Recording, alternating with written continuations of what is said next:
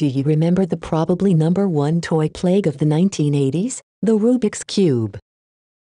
It was invented by Erno Rubik, a Hungarian professor of architecture, in 1974, started selling in 1980, won awards for Best Puzzle that year, and has until today been sold in several hundreds of million copies.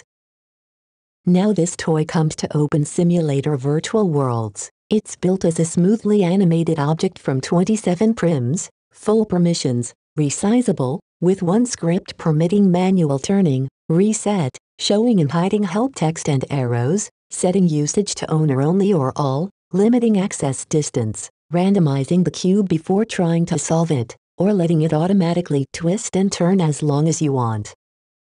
The cube is available in the Metropolis region MBC 75, from a sales booth by the road around the eastern MB Estate Islands there. Come and get it while it's hot.